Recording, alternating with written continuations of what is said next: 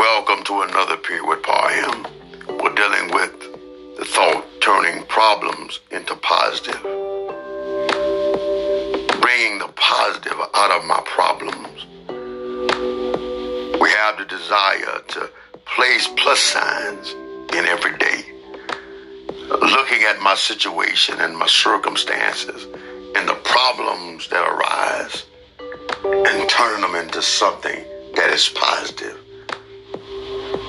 I want to be a problem solver. Strive not to be a problem, but to be a problem solver.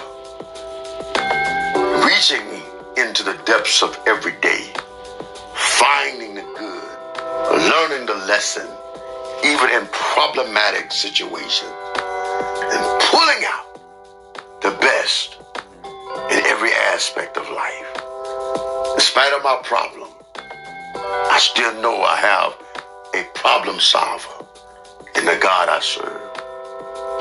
So lay your problem before his feet. He's a present help in the time of trouble.